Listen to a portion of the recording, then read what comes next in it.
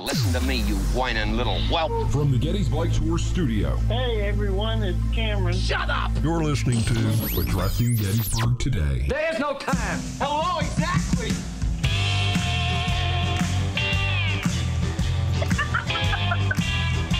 Oh my gosh. What do I do? Jabawa? It's called COVID.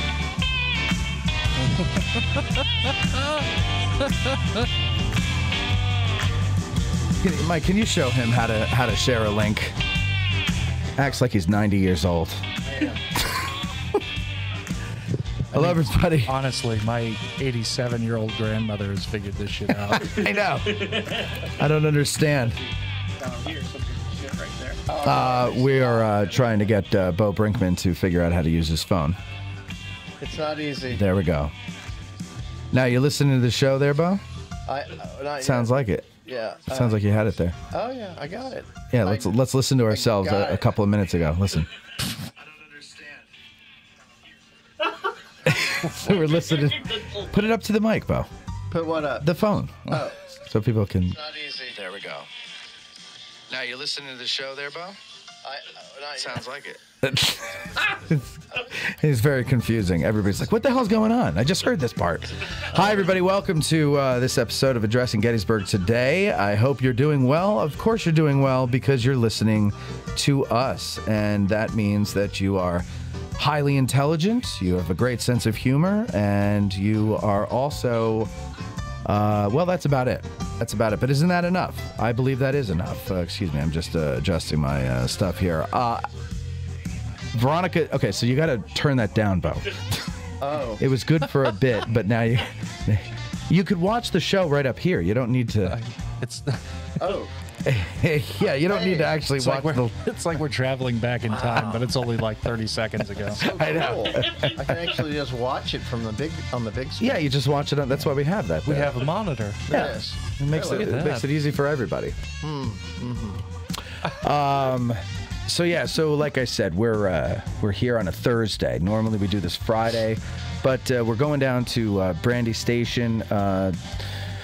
Well, Saturday we're going to be at Brandy Station, but I'm going tomorrow, going to stay with my families, and then get up in the morning and go to Brandy, and we're going to record a show there for next year for the 160th anniversary. Just going to record it, leave it in the can. Awesome. That's what we're going to do. I like to have things in the can. Yeah, so do I. Someone's going to take that out of context. I almost did just now. So that's the story there with all that stuff. That's why we're doing the show today. And Bo's here to talk about something very, very special and near and dear to his heart, which we'll get to in the second segment, because well, that's how it works on the show. You know, we do a little banter in the beginning, and then we get to the guest in the second segment, because you know you want people to give them time to come in and all that stuff. You know. But have you been, Bo? You've been up here all summer, right? Since July 6th. And are you enjoying yourself? You love it here. Always in Gettysburg. You were just saying that you love it here and that you would like to move here full time. Yeah, I'll tell you, the longer I stay up here, the more I want to be here full time. Yeah. Well, it's an awesome little place to live. And like you said, the people are nice. You like the weather. I could do without the winter. I could do without the humidity in the summer, too. I'm starting to switch. I used to like the extreme hot of summer. Yeah. And now, as I get older and fatter, I prefer the spring and fall, you know. Although I'm never going to turn summer down. I love being, I love it being light till 9 o'clock. And sure, I like that, too. But, you know, in Clear Lake, Texas, where I now reside, it's 100 degrees every day from mid-June until mid-September. Yeah, that's with the 70% humidity. That's too much. Yeah, that's too much. So after a while, it gets old. You know. Yeah, it does. I can understand that. I guess like if you lived anywhere, like if I lived in Alaska, I mean, I already know I would be sick of winter because I think their summer is like 25 minutes up there, right? Yeah. And then it's back to winter. Oh, yeah, so it's horrible. That would drive me nuts. But then again, if I lived in like maybe Arizona or New Mexico or Texas, I probably would get sick of it always being nice, you know, because I grew up in a place that has seasons.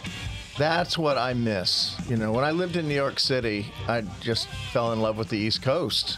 Really? And the Four Seasons. I mean, there's... Well, they're a great band. I mean, Frankie Valli, my God. But yeah, so I just love it up here. I like the small town living here and the people and the history, and it's just lovely. And you can, and it's like you can walk around town and will most likely get recognized at some point, which is always nice, isn't it? Oh, well, I mean, I guess. I'm not saying that's a reason you want to move here. I'm just saying that's a nice little perk for you. Well, I mean, the movie Gettysburg was, you know, it's nice when people, you know, like something you've done. Sure. Yeah, I mean, you know, that's nice. No, it makes it feel They're good. Still watching the movie, and you know, that's nice. That's always nice. And you've kept together over that's 30 years ago, but you still look good. You know, you don't look like you hit the wall or anything like that, and that probably helps too. Yeah. You know, people can. It's easier to recognize you. You know, just throw 30 years on the face they know from 30 years ago, and boom, there you are. Yeah. A little whiter, your hair. A little whiter, and but it works for you. But I don't look like Orson Welles or anything. So No, that would be terrible. serve no wine before it's time. Yes. What? Oh, was that Black Tower? Oh. Didn't he do commercials for Black Tower? He did in his latter years. He did these wine commercials for Mondavi. Oh, Robert Mondavi. Yes, Yeah. some really rank wine, that, you know, like Boone's Farm. Yeah, you know, It was almost. just a step up from that. Yeah, and he's like, he'll serve no wine before it's time. You know, it's like, Wait, yeah, right, is dude. that the one where there's the Go bloopers another- of him being drunk I don't know. during the commercial? I'd love to see those bloopers. Oh my God, it's fantastic. I'll have to find them. Yeah, he's like.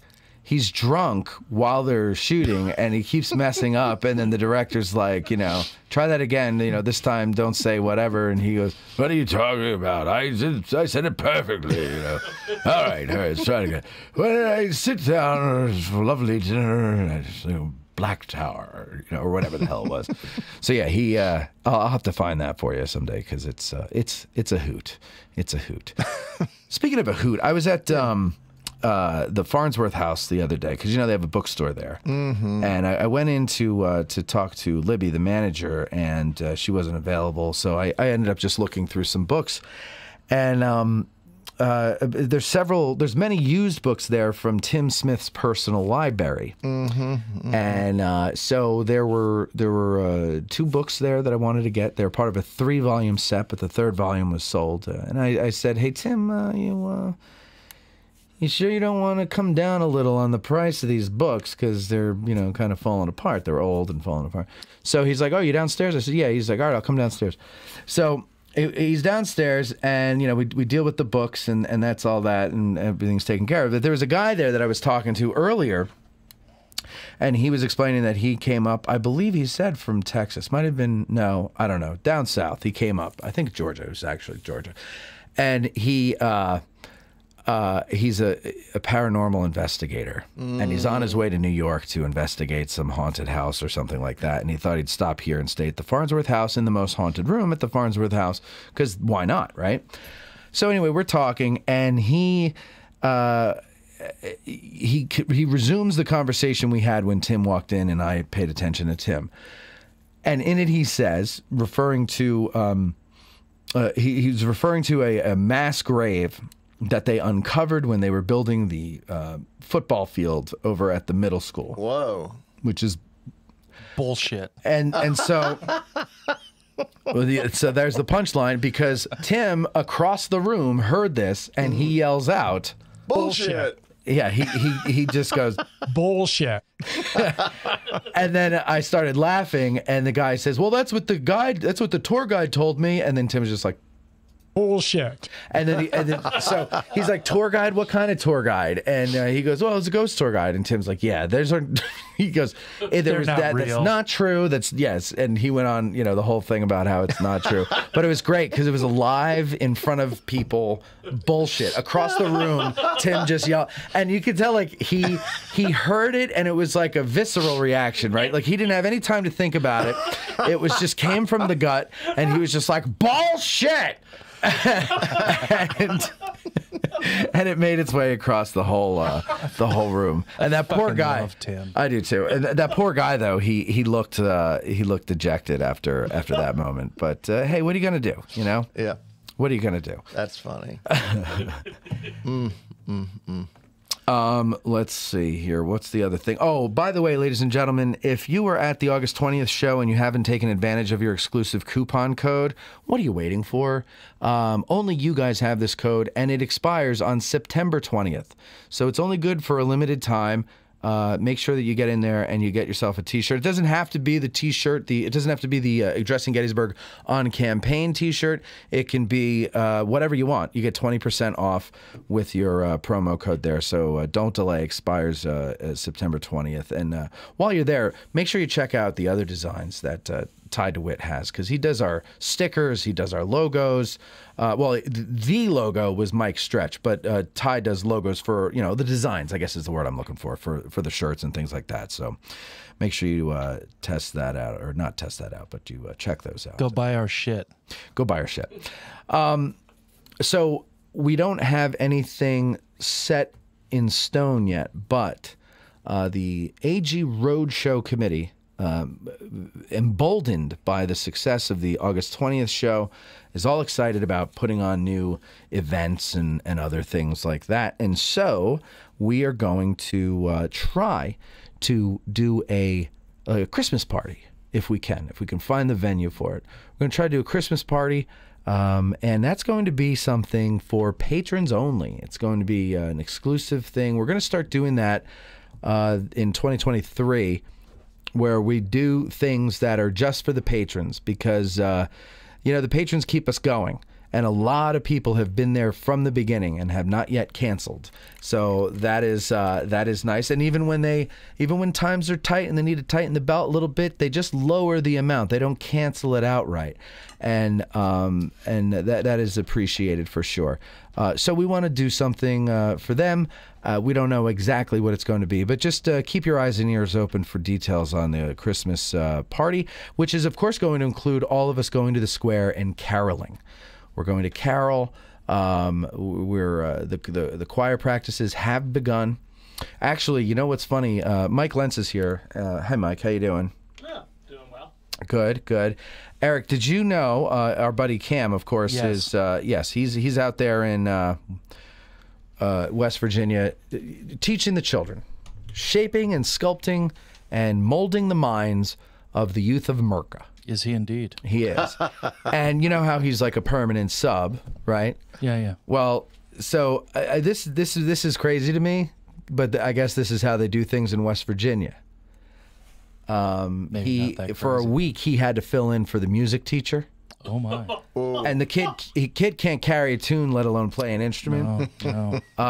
But he had to he had to teach them. I don't know how he did this. He hasn't told me how he did this, but he did send me an audio recording of them playing the Dance of the Sugar Plum Fairies. You know that song? Oh boy. Yes, and so here it is.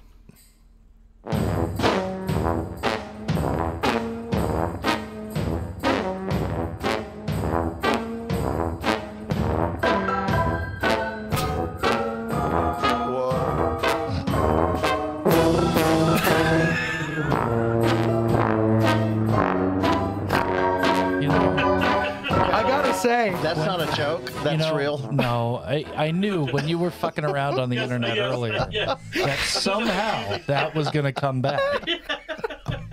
It's like he's not a musician, but that's pretty good for not being a musician, teaching those kids that. I don't know. I'm impressed by him. It just sounds... Okay, kids, 1, 2, 3, 4. Go! And go!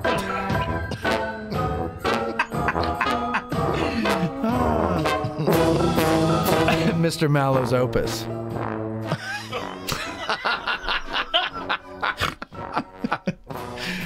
Oh, good God. Do we love Cameron, don't we? Don't we love Cameron? You love Cameron, Bo. You always ask about Cam. I do. How's Cameron, you say? Yeah. And I say, who cares? And you say, that's not nice. He's a wonderful young lad.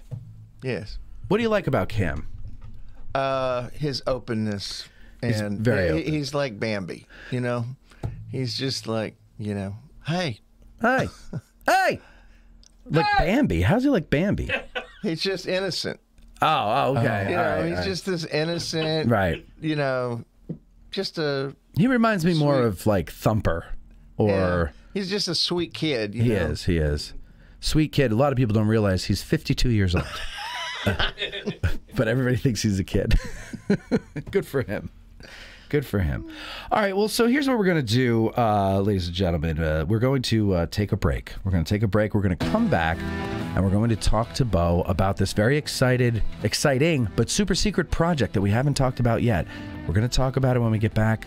We think you're going to have a fun call-in guest. We might have a guest call in as well. So we'll be right back. Info at addressinggettysburg.com. Be sure to include the reason why you think you'd make a good guest when you write us. When Johnny comes marching home again, hurrah, hurrah. We'll give him a hearty welcome then, hurrah, hurrah.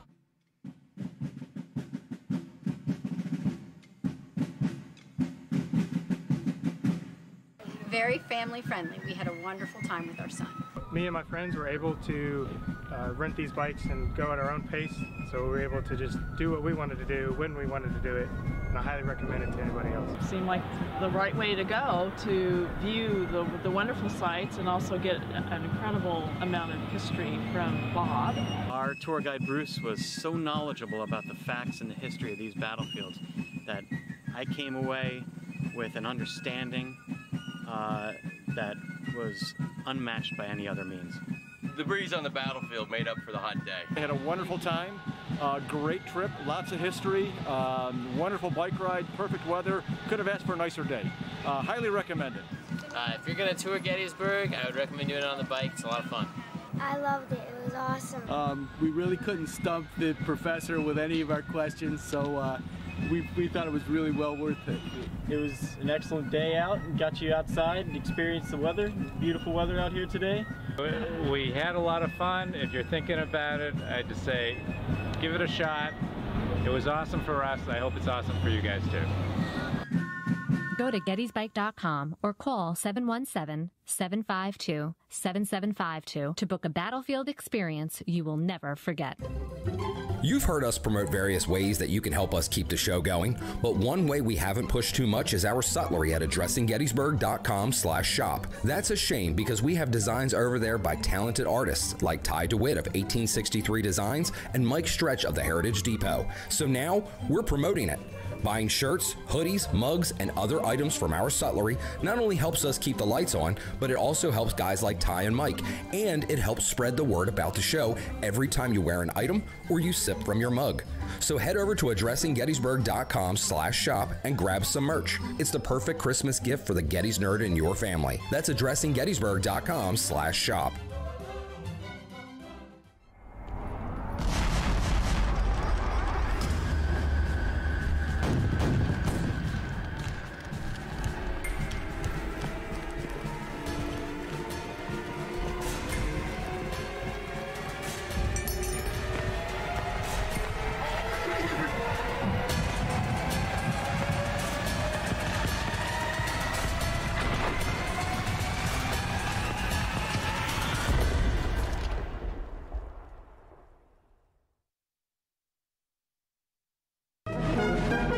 Have you noticed our revamped website at addressinggettysburg.com? Well, that's the fine work of a man named Mike Stretch, and he also redid our logo for us.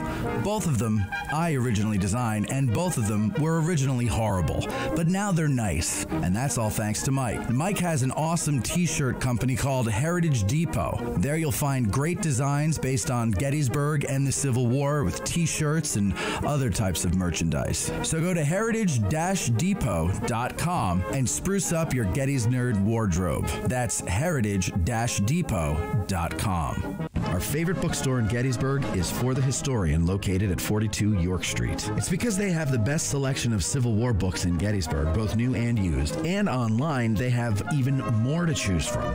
And if the Civil War isn't your thing, that's not a problem. This is For the Historian, after all. They cover history from the ancient world to the 21st century with a strong selection of World War II and American Revolution books. It's astounding how many thousands of titles from Osprey, Savas Beatty, UNC Press, and more they have in their store. And that's because, well, they have a warehouse too. And that's where they keep all the books that are available online at forthehistorian.com. And folks, if you go to forthehistorian.com now and order books until you're blue in the face, be sure you mention that you heard about them on Addressing Gettysburg in the Note to Seller box, and they will refund your shipping costs. And if you prefer to stop by when you're in town, well, you could do that too.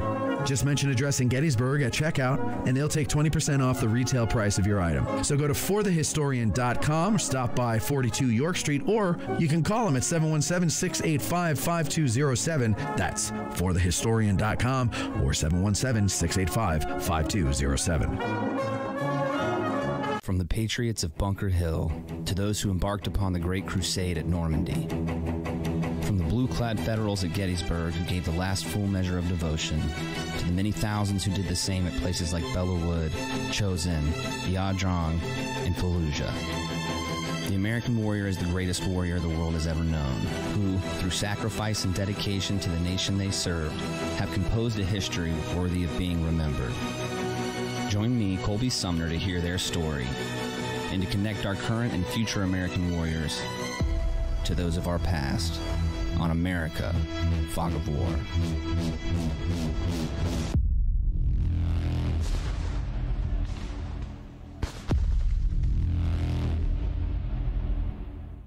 You're listening to Addressing Gettysburg.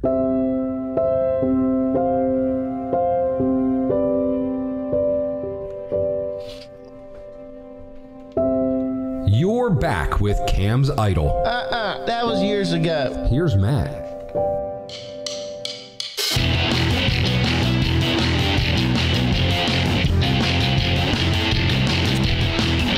A very important thing I forgot to mention before the break.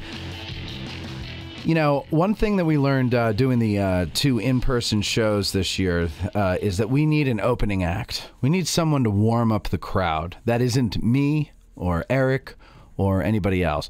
And I was meeting with the committee, and I said, hey, you know what I should do is I should turn to the audience, because we have a large audience, and there's got to be people with talent in it. I mean, all the talented people that have come forth thus far can't be the only ones, right? There must be others. Yep. So we're looking for, I don't know, a band. We're looking for, or just a musical act of some sort. Even if you're an aspiring comedian, or if you are a comedian and you actually, you know, go out and do shows and stuff. Or even a juggler. Or a juggler. A burlesque dancer, perhaps, although we try to keep it family friendly. But yeah, whatever. Maybe something I haven't thought of. Maybe something I haven't mentioned just now. So if you are so inclined to want to do this, send an email to matt@addressinggettysburg.com and a sample of whatever it is that you do. Well, Cam's a goldfish trainer. He also plays the Jews harp very well. Oh, really? Yeah. Oh, yeah. Of course he does. He's great at it. You should hear him play along to Up on Cripple Creek. It's just beautiful the way he does that. But yeah, so send the email to matt@addressinggettysburg.com and a sample, some kind of demo, something like that. But listen here, I'm going to say something.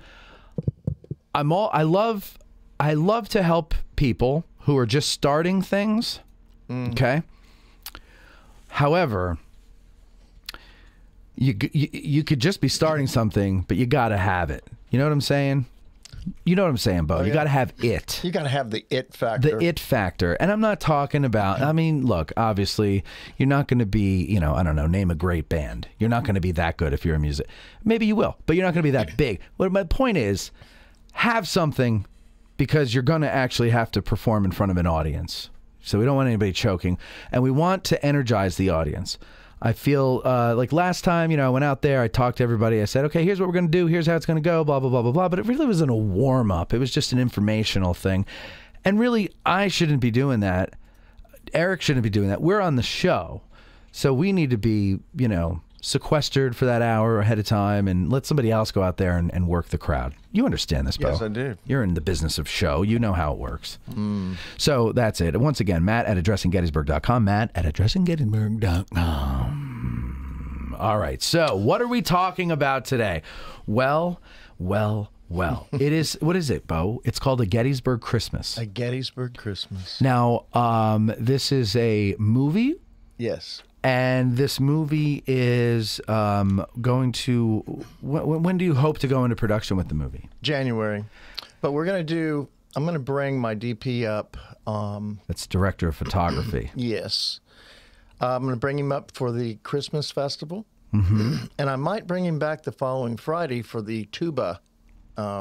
You got to get the tuba. Yeah, you got to get that. So great. Is it? I've never seen it. Oh, but I mean, but just the idea of these tuba players in the square. Well, they do it at the hotel, right? Yeah, right up at the top there. Yeah, or at the top on the porch, right? On the porch. Yeah. No, it's very Norman Rockwell around here at Christmas time. That's the second time someone said that today. Yeah, it is. Yeah. I mean, I've always said that since I first moved here, and especially at Christmas time, it's very Norman Rockwell feeling. Yeah. I mean, Norman Rockwell didn't have people with blue hair or green hair or pink hair, in his paintings. But things change. But still, the setting looks very Rockwellian. Absolutely. So that's good. So you're gonna bring the director of photography up to get shots, I'm assuming. Yeah, we're just we call it guerrilla shots. Just covering some of the Christmas festival for B-roll. Right. And the tuba festival. We'll merge those. Yeah. Before principal photography, which will start in January. Now, let's tell everybody what it's about a little bit. Tell us what it's about. Well, I don't want to call it a Hallmark type film, but you know what? Embrace it, Bo. It is. It is. It's a sweet little film. It's fine. How it all came about was 2 years ago. People were coming up to me going, we need another movie to bring people to Gettysburg, and everybody was saying, well, what about a Civil War movie and all that? And I finally ended up saying, look, it's almost impossible to get another Civil War movie up. Right. First of all, the financing is gigantic, and Hollywood's not going to pay for it. They're just not.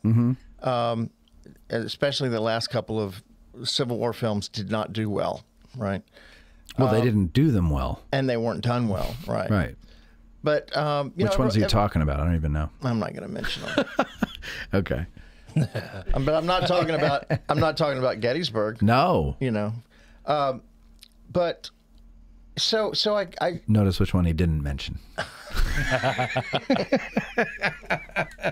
They didn't make any money. If a movie doesn't make money, it's hard to make a sequel or a prequel. Of course, or another one like it. Right. Yeah, another one like it. It's all about money. Plus, Civil War movies become redundant. I'm sorry, they do.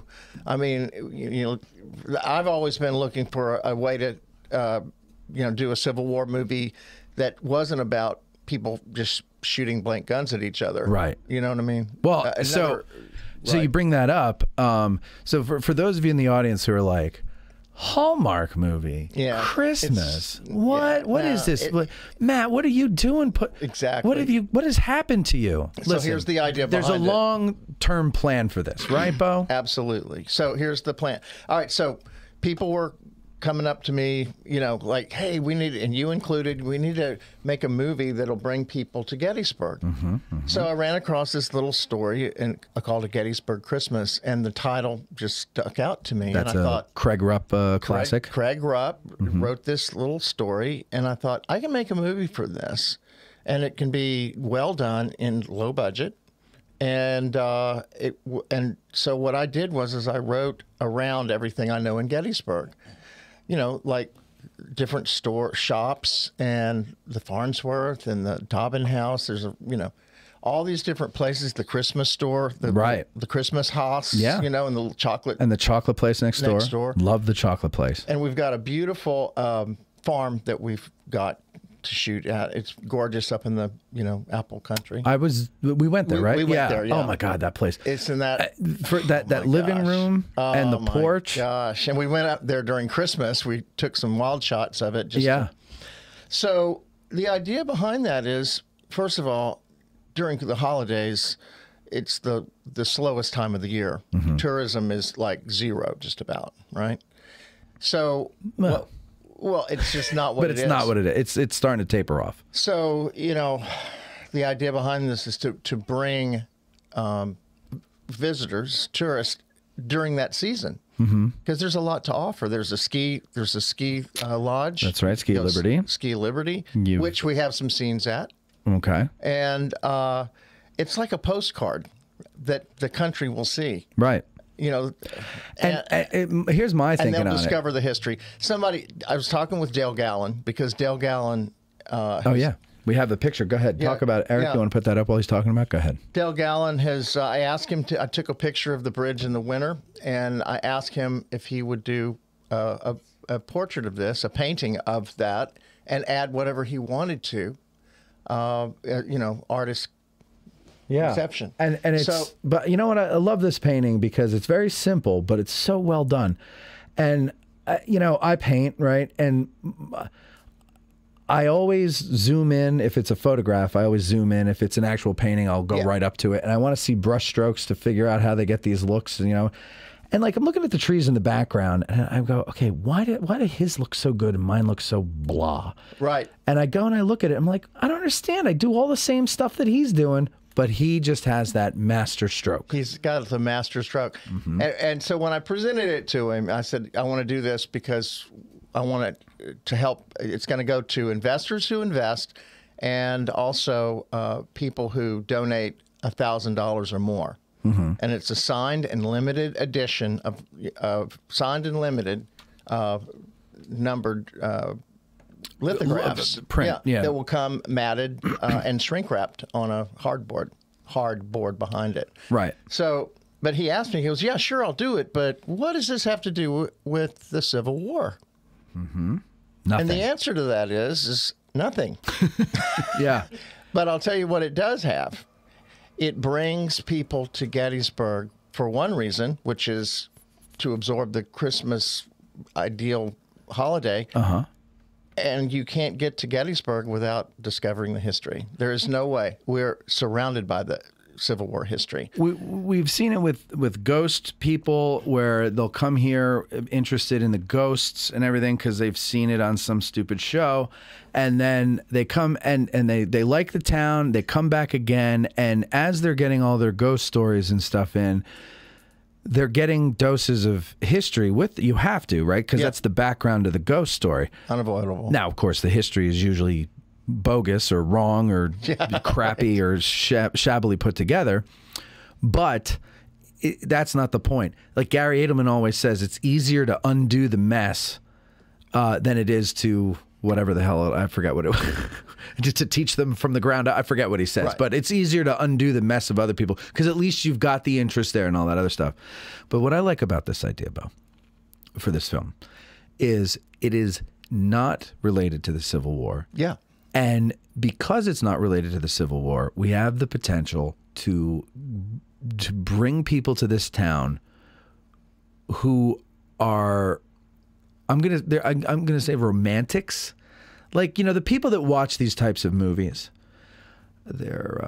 And this movie is not as cheesy as most of the Hallmark movies, but it does... No, but I'm saying the people that like Christmas movies and romantic Christmas movies, like a Hallmark movie, they're a certain type. They idealize things. They idealize Christmas. They idealize love. They idealize a place that a Christmas movie was shot in, and then they want to go there. And the beauty of this is that you're putting in the movie places where they can actually go. Right. So when they see the movie, I'm like, oh, that's so lovely. We should go there. And then, you know, maybe they Google, oh, is there really a German chocolate place in Gettysburg? Exactly. And it's like, yeah, there is. And is there really you can go a Christmas store? Is there really a Christmas store right next door? Yes, there is.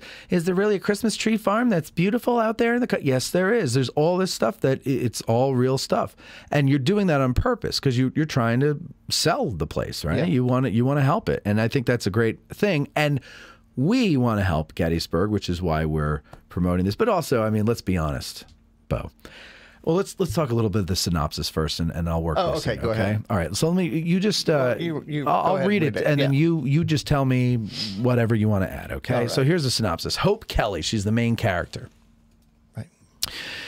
She's depressed. She's lonely. She's lonely. She had to make a life-changing decision years ago. She bought an apple farm in this area. She was a lawyer. She was a lawyer, and that pissed off her dad because her dad was a lawyer. He wanted her to be part of the law firm. So he's pissed off because he spent 7 years. He paid for 7 years of college, and now his daughter's running a apple farm. An apple farm, Yeah. I paid for all that school, and you're getting an apple farm. I understand that. Her ex-fiance, yes, left her for another woman right before a previous Christmas. Yes. This woman has had a hard time, so she's given up on love and Christmas. She is a female Scrooge. Yes. But she's lonely because she's also a human being, as was Ebenezer. She escaped. She bought this just on a whim. She buys this apple farm, and then she's isolated. Yes.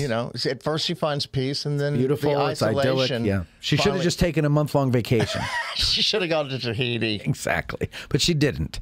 So she bought. Anyway, so her family, so there was a big, so her father and her get into this big Christmas Eve blowout. Yeah, this is the backstory of the film. The backstory, yeah. And so there's a rift between father and daughter. Yes. And all that. So, but everybody decides that they're going to go, her mother, her brother, they're all going to go to her house for Christmas. Does she invite them? I don't remember this part. The brother and the mother kind of orchestrated. Orchestrated. And they dragged dad. And dragging dad along, because they haven't talked in 2 years. Now, her brother, Ryan, is played by Jake Busey. He has a girlfriend, Emily. And they come to Gettysburg, blah, blah, blah, blah, blah. But Ryan's old army buddy, Nick, also shows up. Now, this is the part that you're giving me, right? Nick, the romantic. The romantic former. This is why we've been going to the gym, because I've got to look like That's right. I was once in the army. Yeah. And so. I was once in the army. Yeah, but. Eric's giving us the finger now in case. Yeah, so. Well, Eric, there's a part for you. You could be the German chocolatier. Hey, that's a great idea. Yeah, he would be a good German chocolatier. Auf Wiedersehen. Is that hello? How do you say hello? Oh, that's goodbye. Oh, guten Tag. Guten Tag. Would you like the chocolate? The chocolate? Oh, can you wear some wooden clogs? Wait, is it German or Dutch? That's Dutch. Okay, but okay, Dutch is fine. I like no, it's a German. It's not Dutch chocolate. It's German I just chocolate. like the idea of him in wooden clogs. I do too. And we give him he wears lederhosen, and but he wears that hat though, his Bucktails hat. I am a goddamn veteran, and I don't have to put up with this bullshit. Put that in your juice box and suck it. Alrighty then. See, I think it'd be the perfect German chocolatier. Yeah. So anyway, all right. Well, we'll talk. So you don't seem too sure that I'm going to get that part. So we'll talk about that. But but also Lee Major. So Charlie, the character of Charlie, comes along. Yeah. And of course, in all these movies, there has to be, in any story, right? When you have someone who is closed off to the world, there's got to be that one person that gets through to them, that makes them see what they're missing or whatever. Yes. And that's Charlie in this movie. Yes. Is Charlie a ghost? Well, yes, he is, actually. But we never say he's a ghost. Oh. He's just a ghostly Christmas spirit. You never know he's a ghost, but he disappears a lot. Okay. So, he's there 1 minute. Okay, so she doesn't know he's a ghost. No. And the audience... Towards the end, she kind of realizes that, Because she sees his tombstone. No. Oh. Okay. All right. Well, still. So, and you got Lee Majors to play him. Yeah. The $6 million man. Yes, yes. That's awesome. He's perfect for the role, too. If you saw him, you'd go, oh, my God, you know. Yeah. Yeah. I've seen him before. Yeah. I mean, he's 84. Mm-hmm. Yeah, I've seen a picture. You showed me a picture of him the other day. He walks like a teenager. I mean, the guy's got it going on. I just hope I live that long, and I hope I look a little just as good as he does, because he looks fantastic. You know, he takes care of himself. And are you gonna? I know you might have talked to anybody, but are you thinking maybe getting some people from I would love Gettysburg in this? I would love to do it just for fun. I think honestly, if you could get a couple of the guys, just a couple, I think it would tickle people. I know. I would love to, like, Tim Ruddy to be like. Tim would be great. Yeah, maybe behind the chocolatier thing. You know, maybe he's like Eric's assistant. You know. Yeah. I'm definitely thinking of bringing some guys just for fun and just for cameos. Right. It'd be fun. I think it would be great. I mean, you've got actors from the movie, you know, and then me as the romantic lead, and it's just like Gettysburg celebrities all around. Yes, you know? there you go. And I don't know why he always laughs when I bring up me in that part. Oh, I can't fathom why. I can't either. Thank you, Eric. But whatever. Maybe you just don't see me that way because I'm always joking around, but I could be romantic. Yeah. I guess. You're not even interested in going down that road. Not even for a laugh. Okay. So let's see. It looks like we've got a call here. I don't know who it is, but this could be... Oh, wait a second. Is this who I think it is, or is this not who I think it is? Caller, you're on the air. Get that long to get me in. What's that? Cameron? Yeah. What are you up to? What, do you have our phone number like saved in your phone? It's not even up on the screen. Yeah, so I looked on one of your previous YouTube videos. You looked on the previous YouTube videos. Okay. Oh, there you go. All We right. gotta make sure we take those previous ones down. Yeah, I'm going to have to delete all the previous ones. Cameron. Hello, Cameron. Cameron, previously you were telling us about your adventures in North Dakota, but now you're in West Virginia.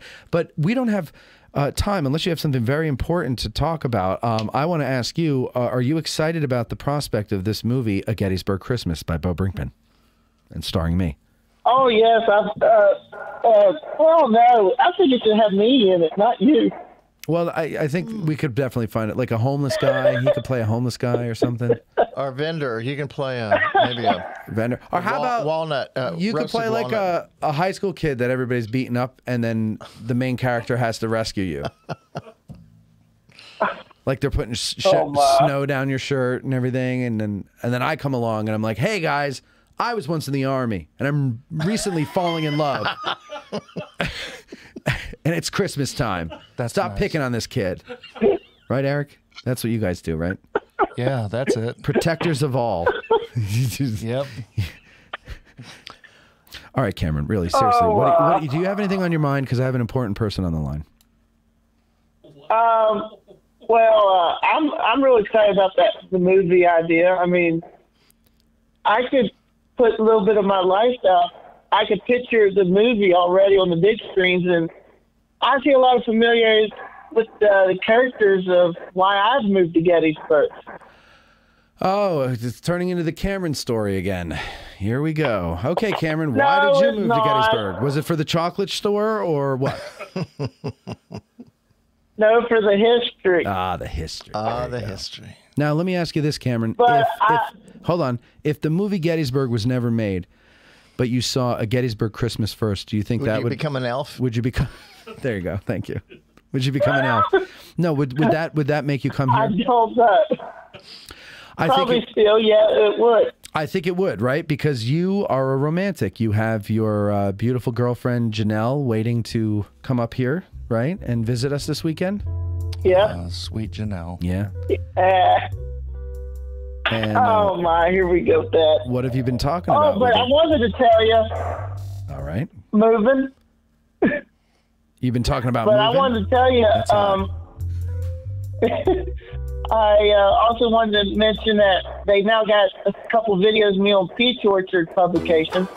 Yes, I heard. Or actually, I saw them. And I'm really excited to do more stuff with future publication in the future.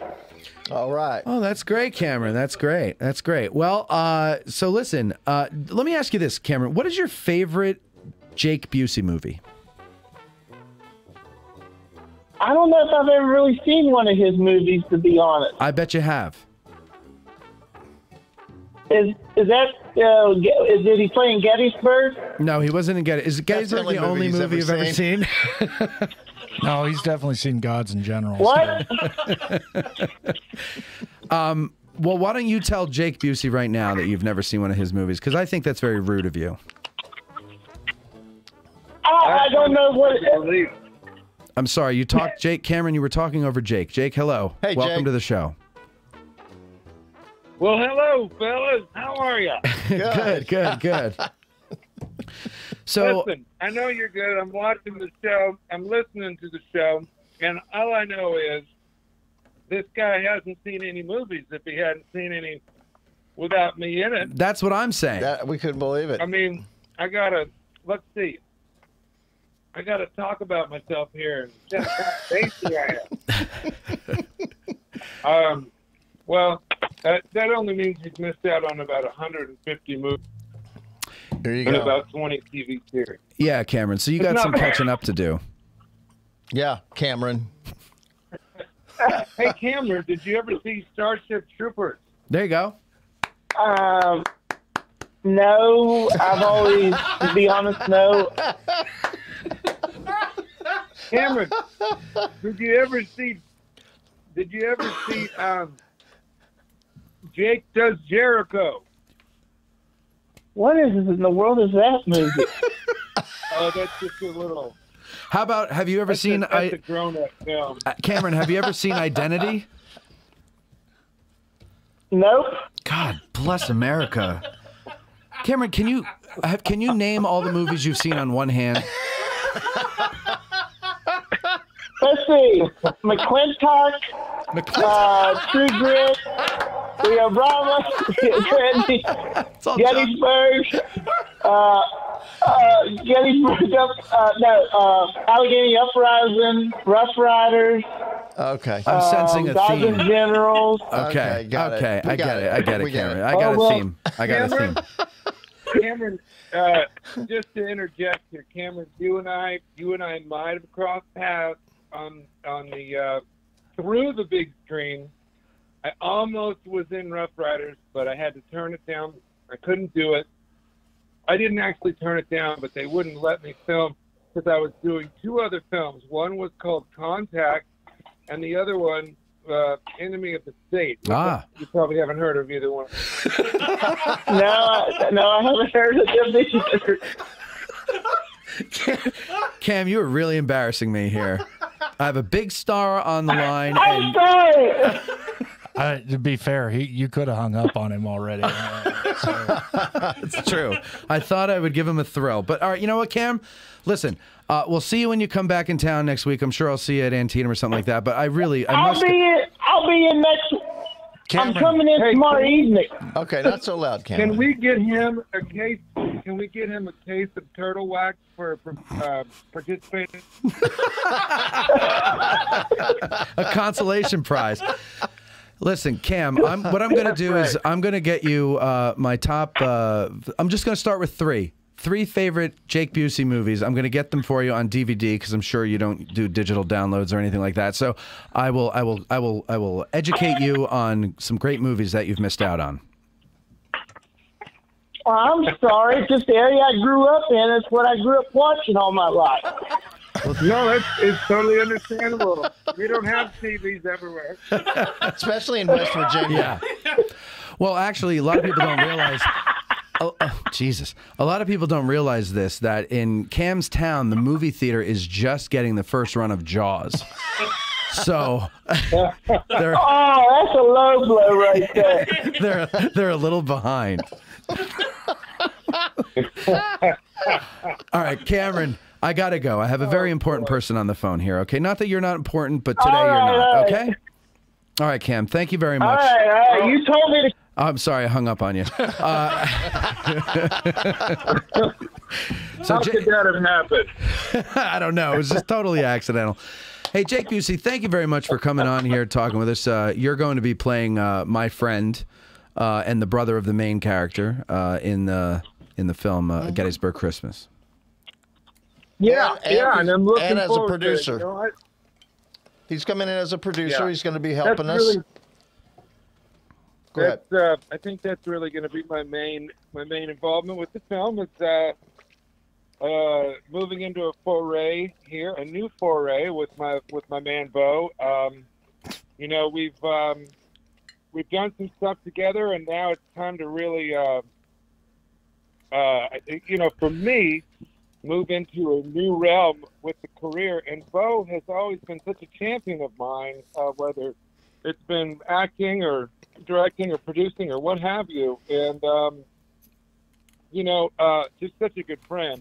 Without Bo, a lot of great things wouldn't happen in my life. And so I'm very thankful, and I can't wait for this Gettysburg Christmas to get going.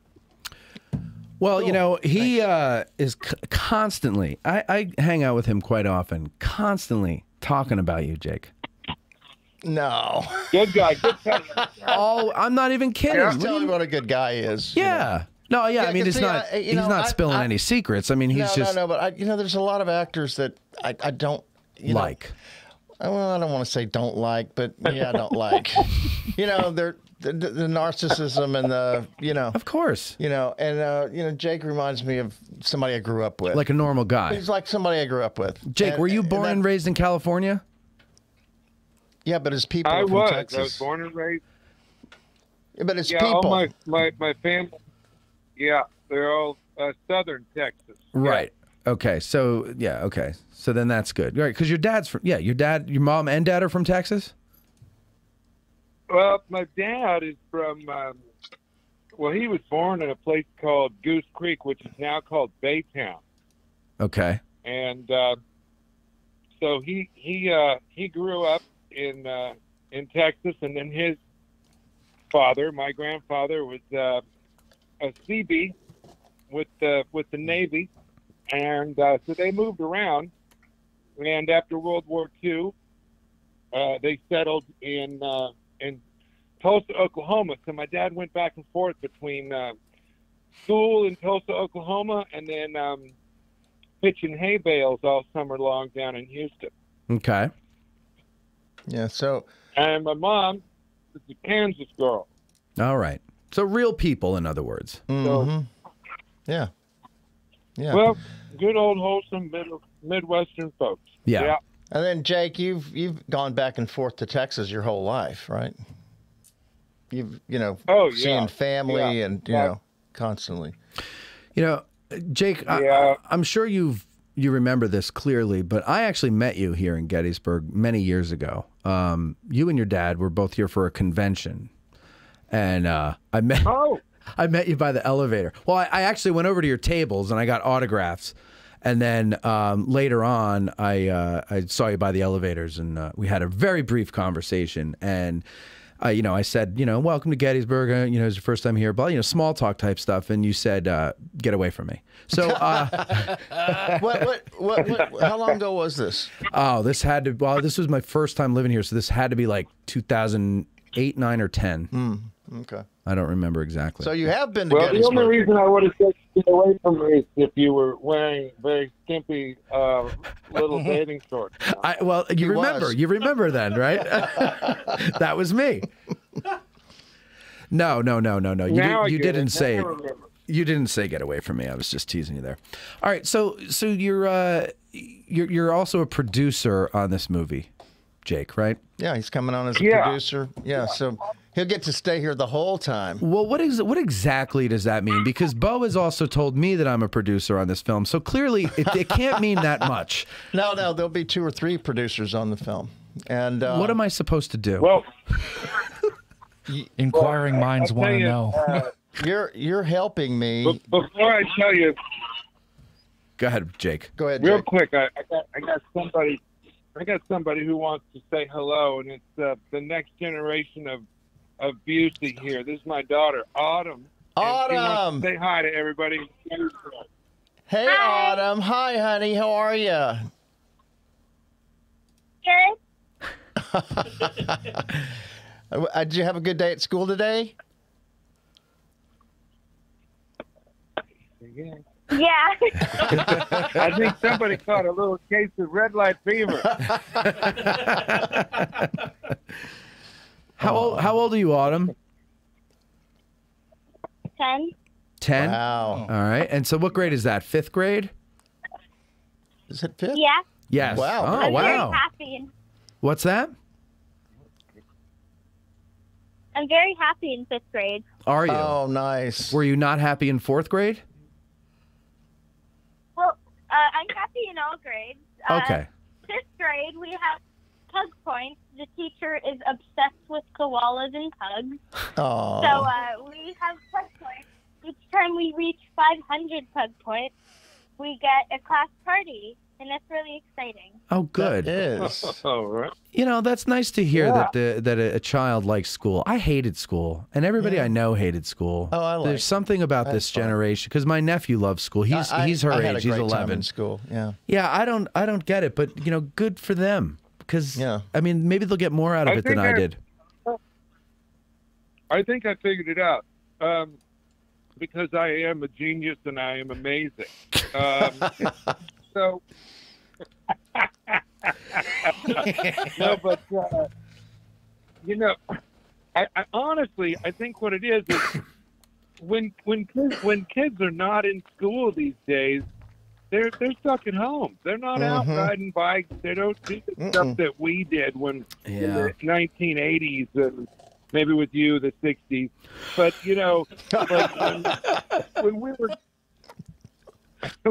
were kids, you know, we were outside. We had friends in our neighborhood that maybe we didn't even see at school. Right. And I think that nowadays one thing I noticed with her is that the times that she gets to spend with her friends are when she is at school. Otherwise, she's stuck with my boring rear end. Well, that was nice. She's way more generous than any of my kids are. Yeah, really, you must be a good dad. He is. Yeah. He is. So then He you're really is. Oh, what a sweetheart. That Somebody is nice. knows it's coming close to Christmas time. That's right. Exactly.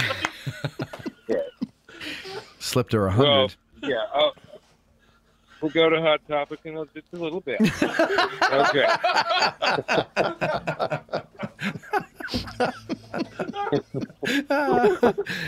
Yeah, God. Yeah, I'm looking at your Wikipedia page here and all the movies that Cameron has missed, and it just is amazing to me because you've been in basically every movie that has come out since like what 78? Was that your first film? Well, I've done a few. I've been real lucky, you know, and I love working. Yeah. I love it, and you know. Well, you know, 78 would have been like a release date on a movie I did, like you know, I guess you know, the a year prior before, year or whatever. Right. Especially back then. Yeah, I was about 5, and but I spent my childhood on film sets, and it's basically like growing up in a life of living backstage, and I just love it. It's my favorite place to be is on a film set. So Same here.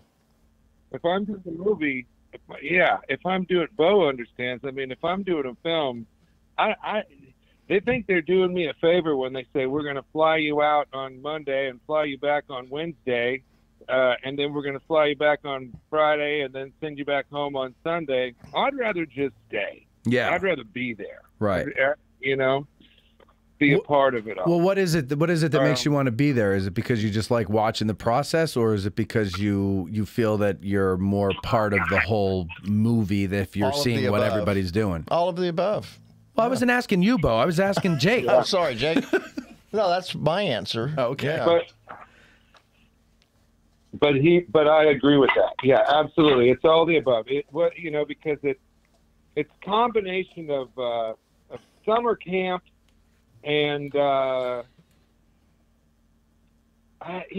what is it? It's like, well, it's like summer camp, but there's a paycheck at the end. I mean, but there's it's really not even about the paycheck so much as well, especially not anymore. But the whole concept of artistic expression and the energy that is, it's like a beehive of movie set. There's just so much going on, and everybody, there's 8 different departments, and they're all working in conjunction with each other like spokes on a wheel, and they all have their jobs, and they know what their jobs are, and they're so efficient, hopefully, and it really is a spectacle to watch if you know what you're watching.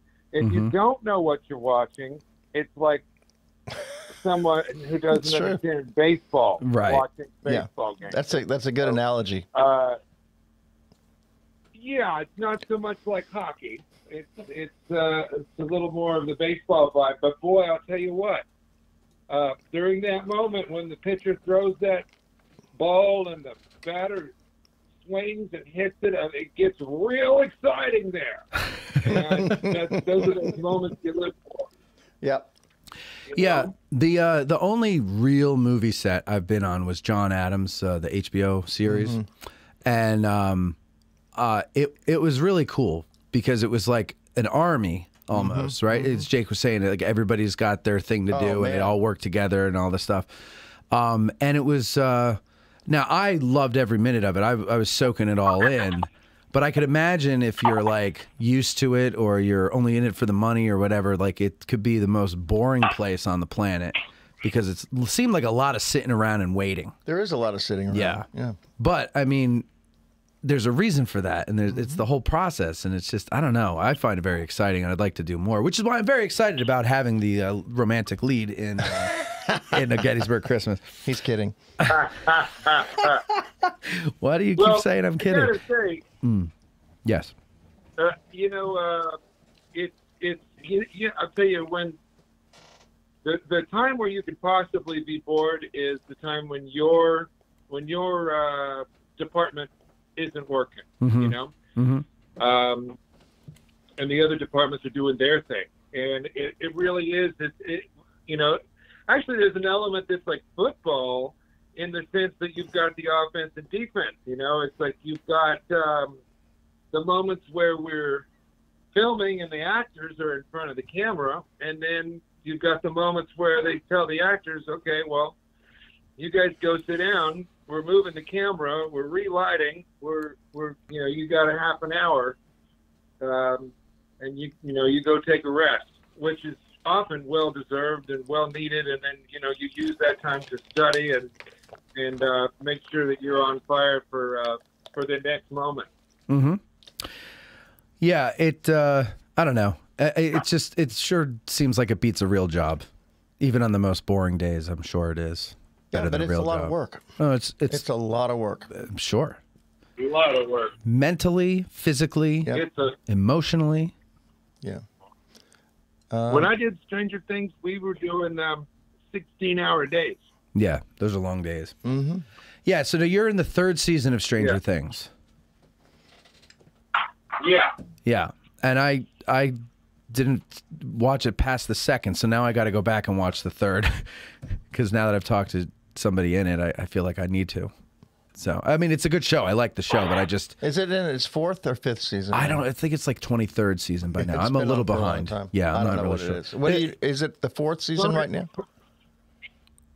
Currently, the 4th season is streaming. Right, okay. Yeah, it's good. Have you seen it, Bo? Yeah. It's a good show. It is. Yeah, that was a good cover-up. So,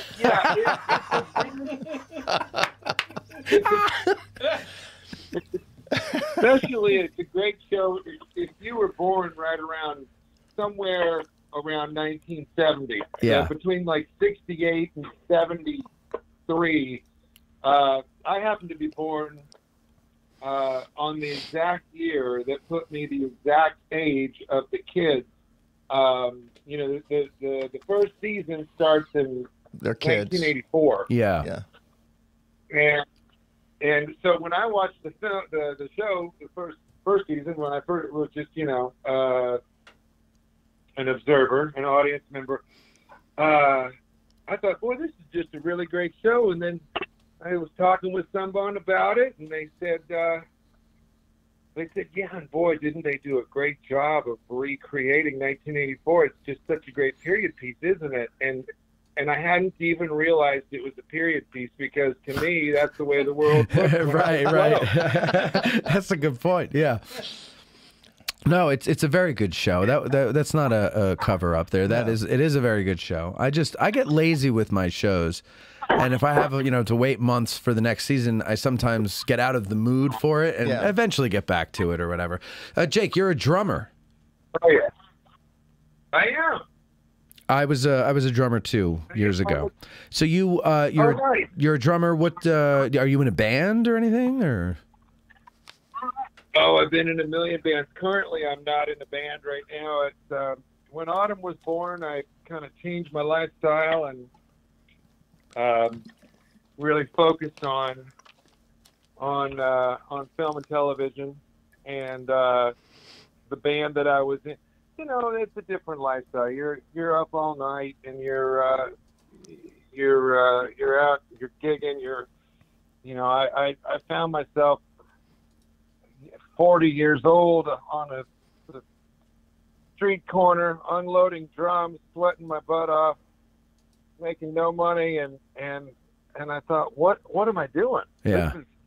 This is it's fun and everything, but I gotta get serious about life. So I think unless you actually make it, which I was never in a band that actually made it, it's always, music is a wonderful expression and it's a great thing to share, and but like playing together, when you get a group of people together and you're all creating one thing at the same time, and there's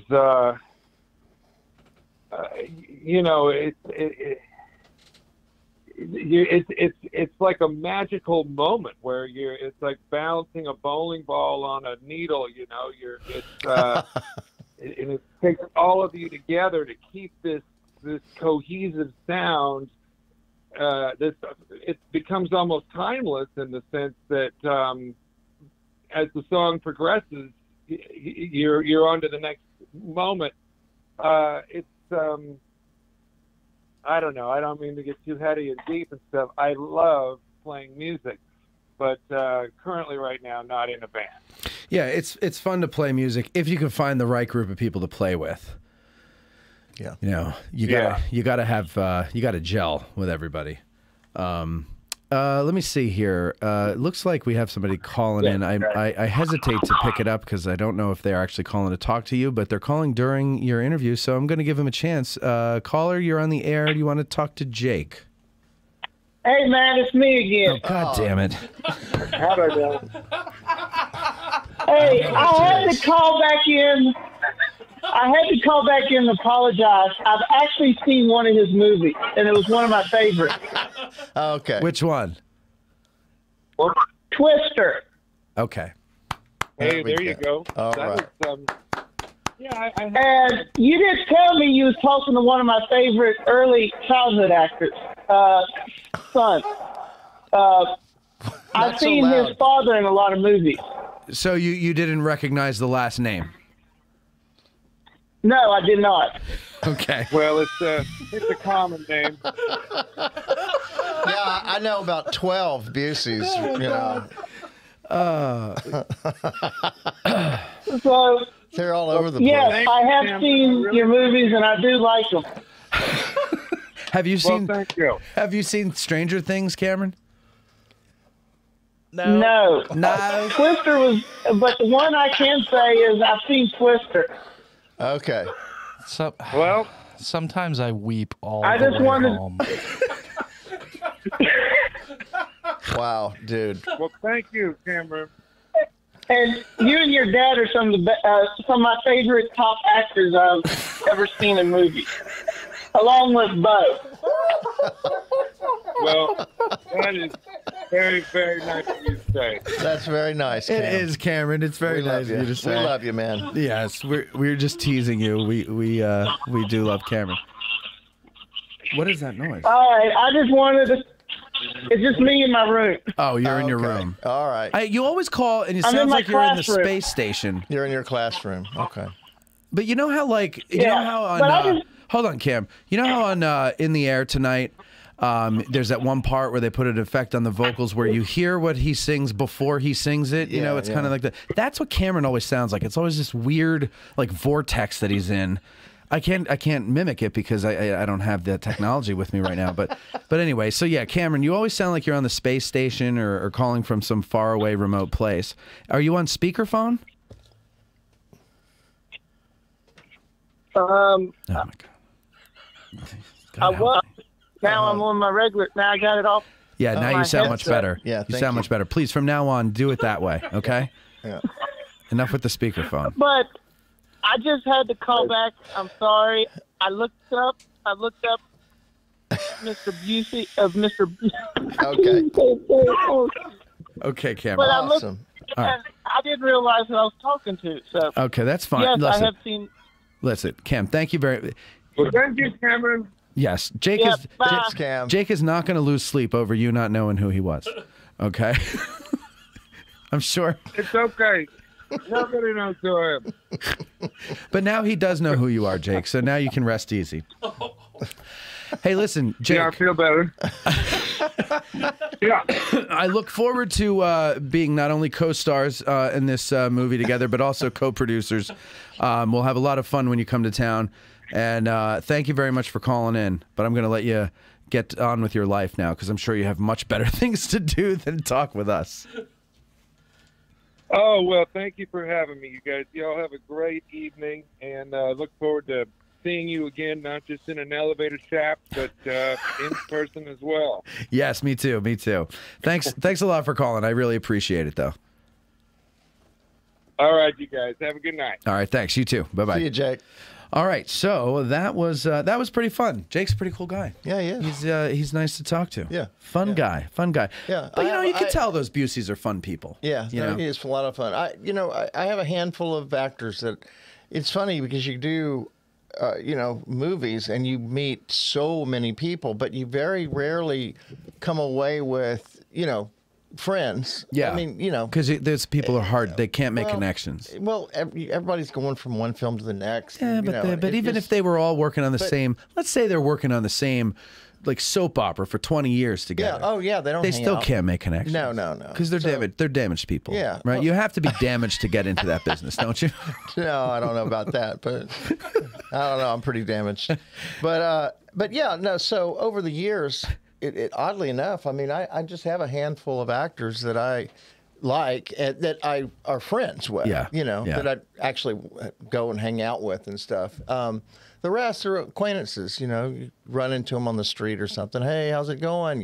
But rarely, in one film, if you do 5 films in a year, you might come away with, one actor or actress that you become friends with. How did you become friends with him? How did you meet him? He was in Last Man Club. Okay. Yeah. So not too long ago you became friends. Yeah. Okay, gotcha. Yeah, he was in the Last Man Club, and he came to a couple of parties that Shane was having, and he'd come hang out with us there. And so yeah, just he and there's about 5 or 6 guys that actually are friends. Yeah. Well, that's good. Yeah, over the years, Everybody needs friends, Bo. Absolutely. Everybody needs friends, and our friends are you, our listeners, and our beautiful sponsors. So we're going to take a break. You can hear from them. We've got a couple of new ones. So stick around, ladies and gentlemen. I hope you enjoyed that talk with Jake Busey, and we will see you after the break. We'll be right back.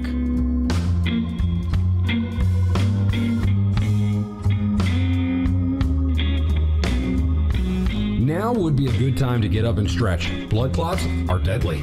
We'll be back.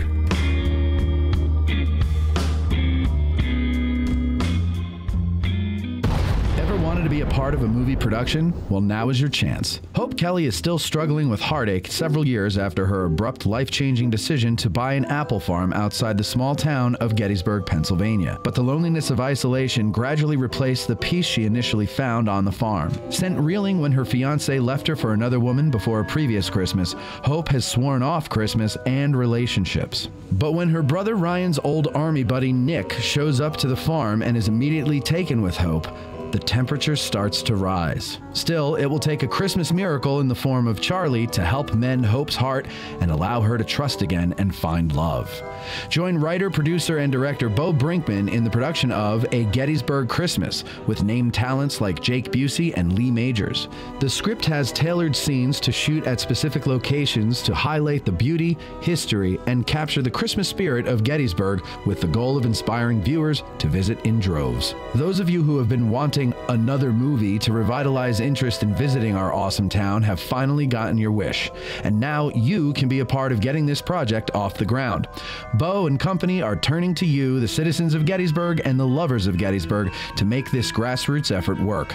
No Hollywood BS, just pure Christmas joy and romance. Just click the link in the show notes to get started or go to GoFundMe.com and search for A Gettysburg Christmas.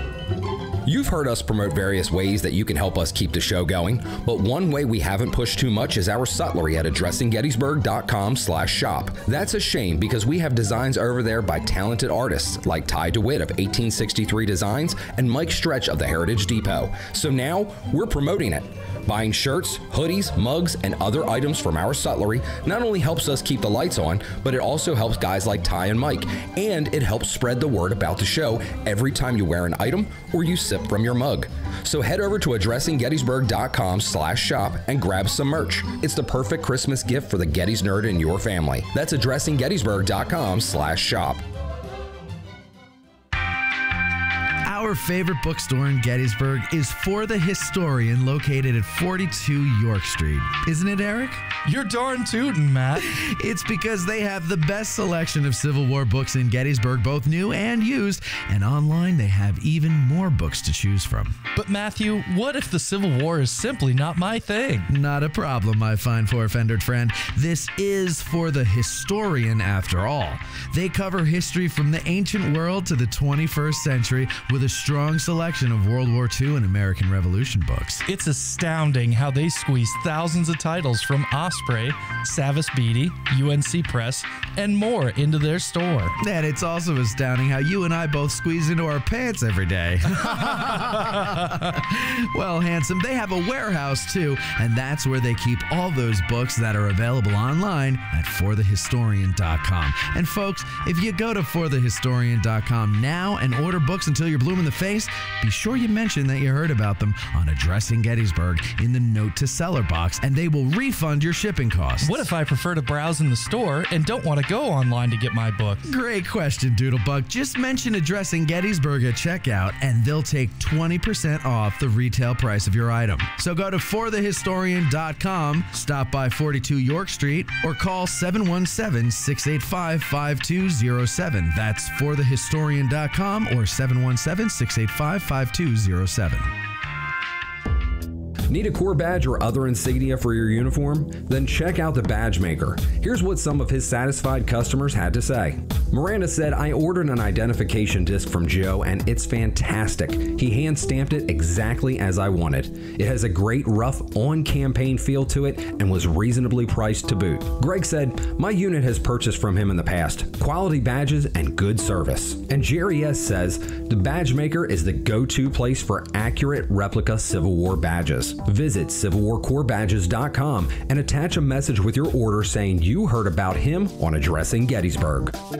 Seminary Ridge Museum and Education Center, Gettysburg's premier museum, is housed in the historic Lutheran Seminary building constructed in 1832, a witness to the first day of battle. The museum's 3 floors of exhibits connect visitors to the dilemmas that led to the Civil War, provide a powerful and personal view of the battle's first day, and explore one of the battlefield's largest hospitals. No visit to Seminary Ridge Museum and Education Center is complete without a guided tour of the building's famous cupola, where on the eve of battle, officers and civilians saw thousands of Confederate soldiers' campfires burning to the west, and Brigadier General John Buford watched for vital federal reinforcements as fighting erupted on the morning of July 1st. Today, you can stand where Buford stood and discover how this view helped chart the course of the Battle of Gettysburg. Your trip to Gettysburg is not complete without a serious visit to Seminary Ridge Museum and Education Center, Gettysburg's premier museum. Purchase tickets online at seminaryridgemuseum.org or call 717-339-1300. To get tickets or a cupola tour, listeners may call or walk in and mention addressing Gettysburg, or by ordering online using the promo code AG1863 for 20% off. Seminary Ridge Museum and Education Center.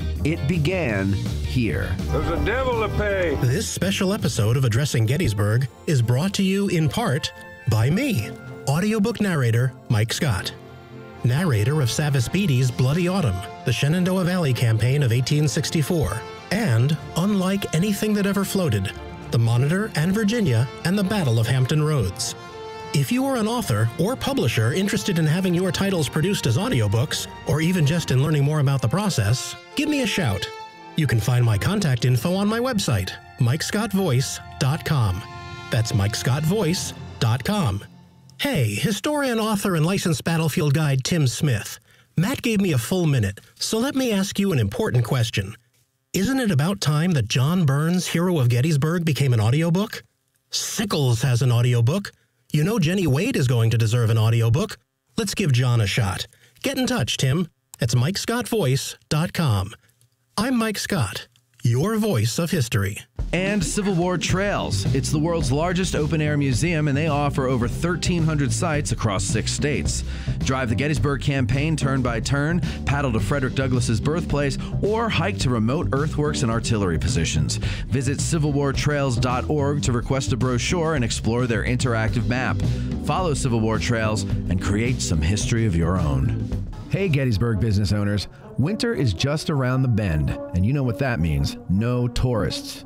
But just because people aren't coming to you doesn't mean you can't bring your business to them. If you ship, you're still in the game. And if you're a seasonal business, the time to advertise for your next season is in the off-season when people are making their plans. So what's an affordable yet highly effective way of reaching those people? Well, it's not radio. It's not TV, and it's certainly not print. Step out of the Jurassic era of advertising and run an ad on Addressing Gettysburg. We just reached 1 million downloads, and we're growing by the tens of thousands every month. Beyond that, our audience is happy to support those who support their favorite podcast. So email sales@addressinggettysburg for more information about advertising on our show. We look forward to helping your business grow. That's sales@addressinggettysburg.com. You're listening to the Addressing Gettysburg podcast with Matt Calorie.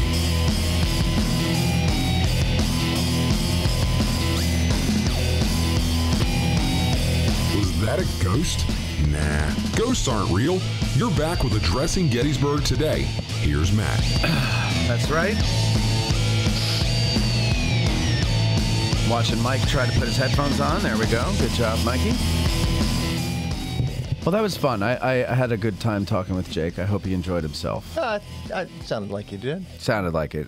Yeah, no. I mean, you know, normally these people aren't used to, when you are doing an interview, the first thing they do is put you on with a caller who's never heard of you.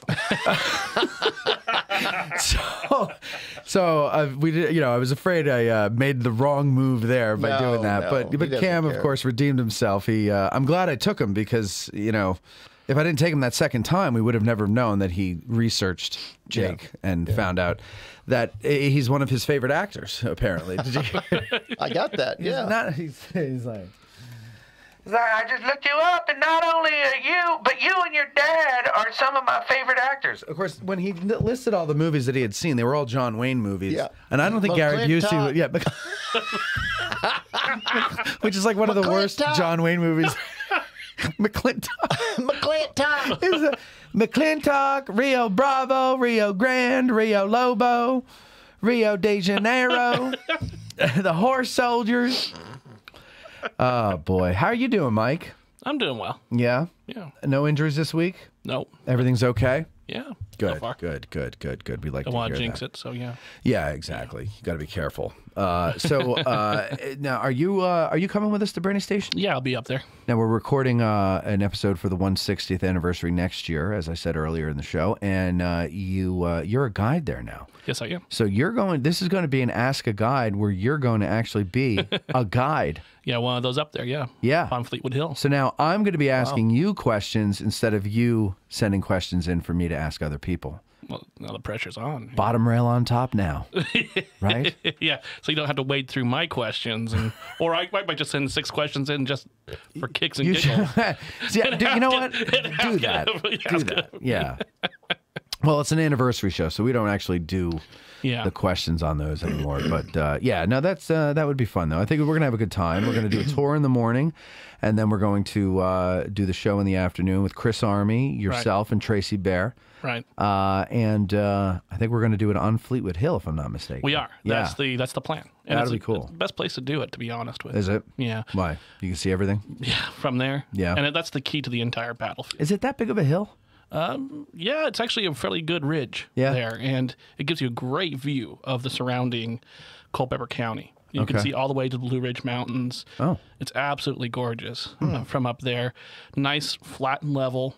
Okay. And some shade up there, so it's not... So it's not just a bald hill. No, there's some trees up there. Good. And so there used to be a house up there, but since the ABT took it over and they started kind of preserving that land, they took down the house.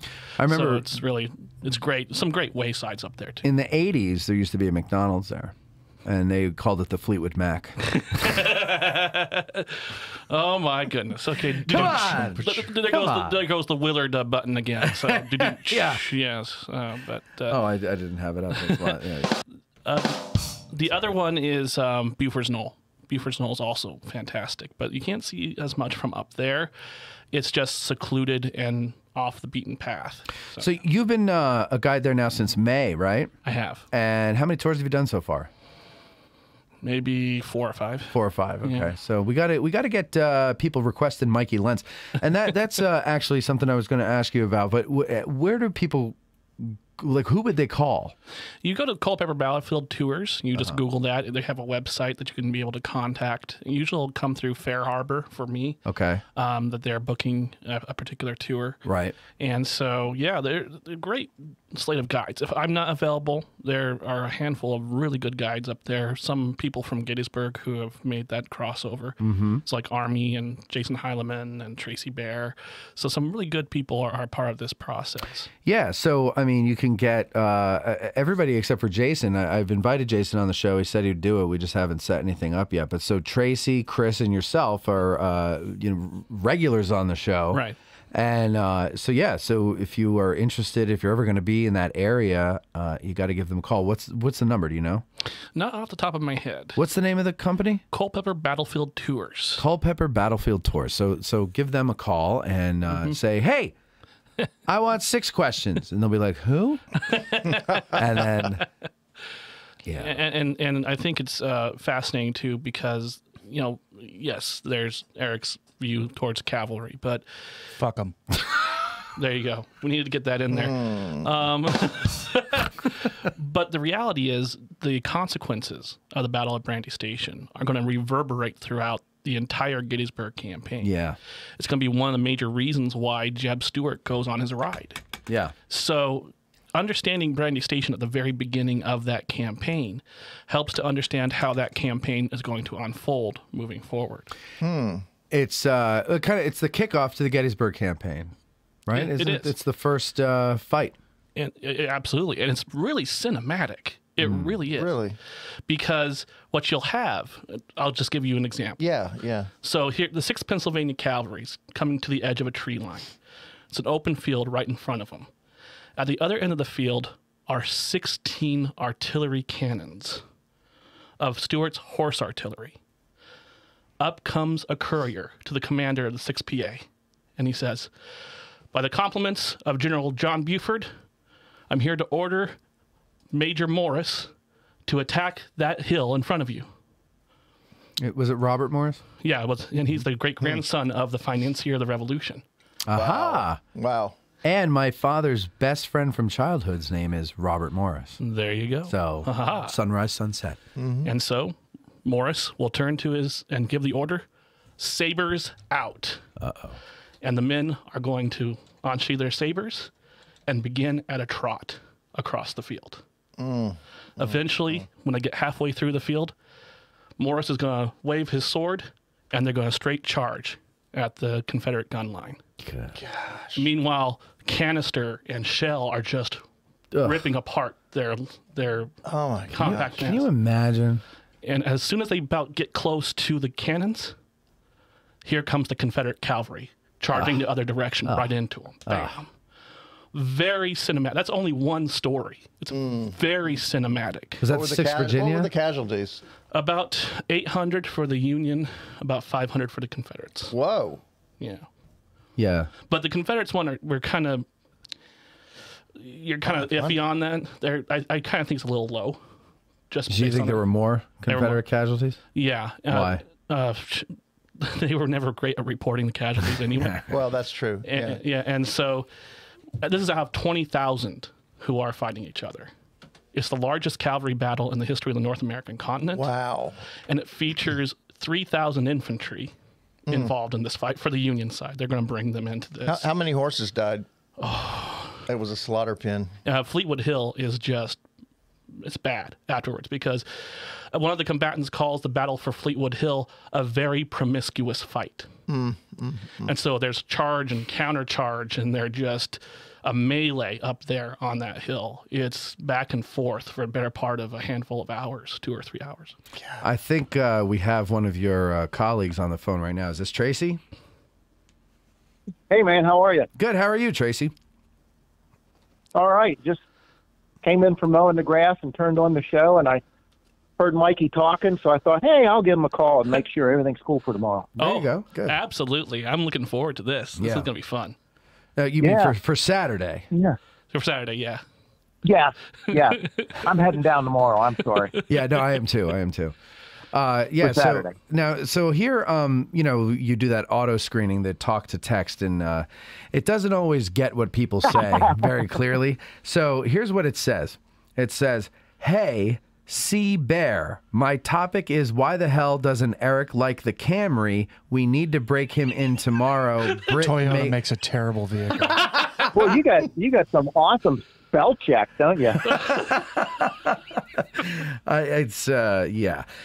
We need to break him in tomorrow. Britt, make sure he's there. So would you like to clarify what you meant to say or what you actually said? Yeah, something alluding to the fact that for someone that looks so much like Jeb Stuart, he sure disses the cavalry a lot. He does.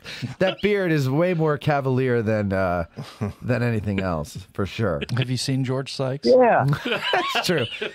But he would have ridden a horse all the time anyway. George Sears Green? Yep, probably on a horse. All these guys wear horse. The guys that were walking around, did they have big long? Yeah, of course they did. Still in the infantry. Of course they did. It's true. He's still in the infantry. So Tracy, so we're doing a tour in the morning, right? Yeah, and Chris is going to join us. His schedule freed up in the morning, so he's going to join us for the tour. Oh, good. Okay, cool. Yeah, and then we'll do the show.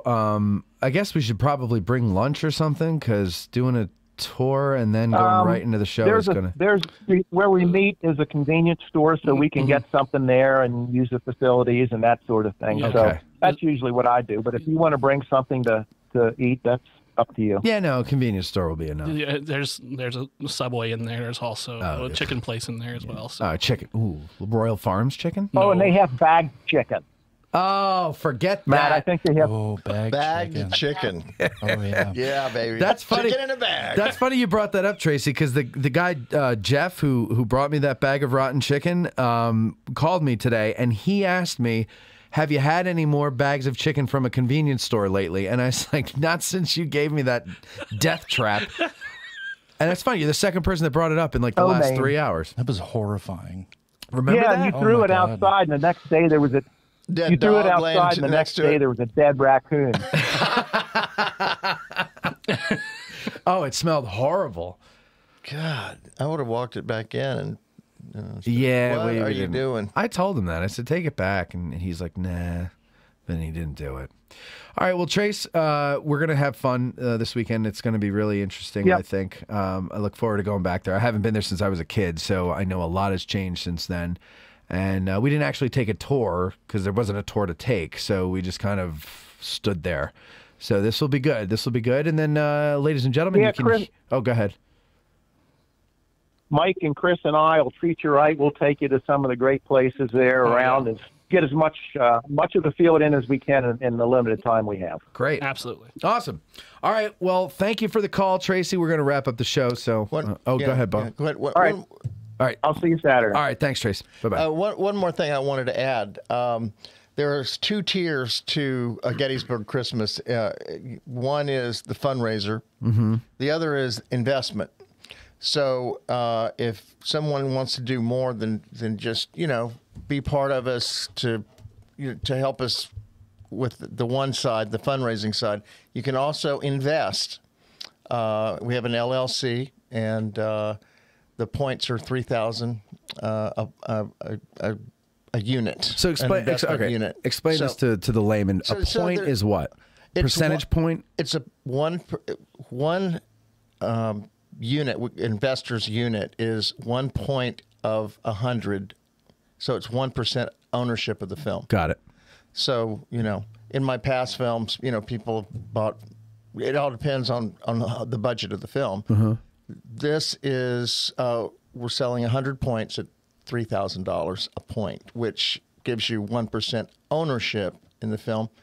Most people, they buy 5 points or 10 points, stuff like that. So, So there's 2 different ways. There's 2 tiers. There's one if you just want to help the cause and be a part of it. The other is if you want to invest and have ownership. So there's 2 ways to do it.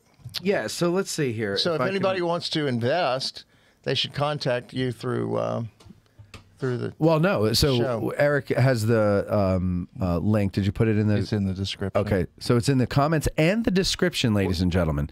So the comments here in the description of the show, that's where it is. If you listen on Patreon, it will also be in those comments or that description as and well. we can get out a package. Yeah. We can get a package out to anybody that's interested. You want me to go over what the different levels are? On GoFundMe? Yeah, sure. Yeah. Okay. I'm gonna, yeah. All right. So if you donate $100 or more, you get a copy of the film and a cast and crew T-shirt. Does the cast and crew sign it? No. Okay. $250 or more, you get 2 tickets to the premiere. Now, do you get, like, when you move up a level, do you get everything that's below you as well? Okay, Yeah. so you're going to get everything $100 gets and 2 tickets to the premiere. $500 or more, you're going to get the opportunity to appear as a featured extra in the movie with a signed copy of the script. Travel expenses to filming locations are not included, though. What is a featured extra as opposed to just an extra? Well, and with an extra, there could be 10 people there. 10 people in. A featured extra is someone that is close to the principal, or close to the principal. Maybe have a line. They're called under 5. Okay. So, work somebody in, maybe over the counter. Handing the lead. Yeah, right. Their coffee. So, like, Eric could be a featured extra at the coffee shop or at the chocolate shop. Yes, actually. Be still my heart. Yeah, right. It's just going to cost you $500 or more, Eric, okay? We don't do this for free. Plus everything else. So, yeah. So, yeah. All right. Then, $1,000 or more, you get all the previous incentives, of course, plus a limited signed lithograph of Sachs Bridge in Winter by the famous Civil War artist Dale Gallen. The bridge is going to be featured in 3 scenes of the film. We saw that picture before. And $1,500 or more, you get everything that you get before, plus a special acknowledgement to you or your business in the film credits. So kind of like you're a producer, or is it like special thanks to? It's more of a special thanks, and we've done this before where somebody will own a company and they want their logo on the end credits. Mm-hmm. We're like, yeah, sure. Okay. Yeah. So, and a special thanks. So I'm going to have to put in $1,500 or more then to get addressing Gettysburg's logo on the end of the credits. Yeah, man. Yeah. All right. Hey, Bill Etzcorn, if you're listening, can I borrow $1,500? You're a producer, so. You know. Yeah. Oh, no, I know, but I'd like to get my. Addressing, Gettysburg gets a special thanks. Oh, okay. Good. Oh, yeah, because we're promoting it. Yeah. Oh, yeah. So F you. There you go. we're gonna get our name there, and it's gonna say produced by Matt Lothario Calorie. Because for a romance film, I use Lothario as my middle name. Yes. So a lot of people don't know that. All right. There'll be 3 or 4 producers on the film, and you're one of them. All right. Well, this is exciting. Now it's exciting. Now it's going to be a good film. No, this is going to be a fun film. It's going to be a good film. I think a lot of people are going to like it. And guys, listen, you want your wives to come here? Wait until this movie comes out. Make them watch it. And then they're going to be like, oh my God, I love it. Let's go. It's cute. And then then they're gonna come and want to spend a week here and go see all the sites where the 2 main characters fell in love in A Gettysburg Christmas. Indeed. And I think we're gonna surprise you. You're like, how are these guys gonna make a romantic film, right? A lot of people don't realize Bo and myself are big romantics at heart. I mean, you should hear us talking about the ways we love people and all the wonderful things we do to express our love. Is that right? Oh my God, Eric, we never talk about it around you because we're afraid you'll beat us up. But like, we mostly it's in private, or on the phone, right? All right. So the link is in the description.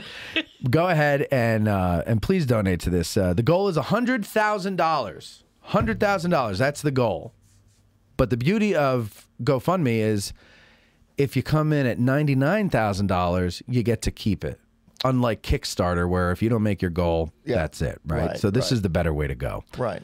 And then along with the investors that are, we can make this movie and we can make a beautiful film for what we have. Yeah, and honestly, if you have, deep pockets and you want to invest in this, how would they get a hold of you to do that? Well, through you. Through me? Yeah. All right, so Matt at addressinggettysburg.com, and then I'll put you in touch with Bo.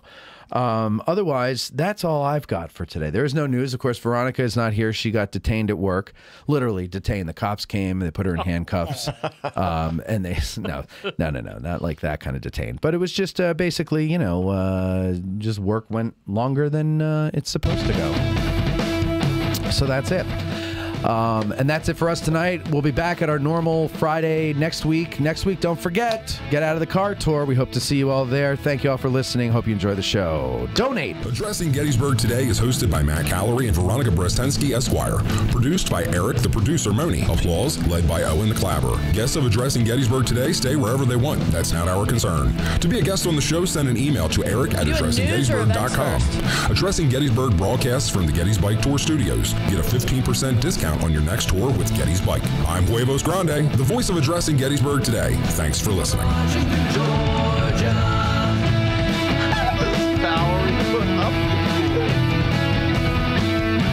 That's abbreviation. There were many Union men who wept with joyful tears when they saw the honored flag they had not seen for years. Could they be restrained from breaking forth in cheers while we were marching through Georgia?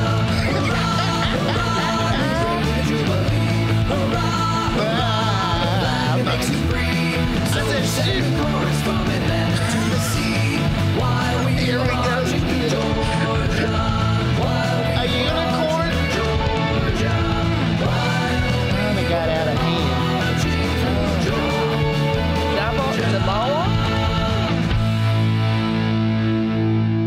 If it looks like a duck, walks like a duck, quacks like a duck,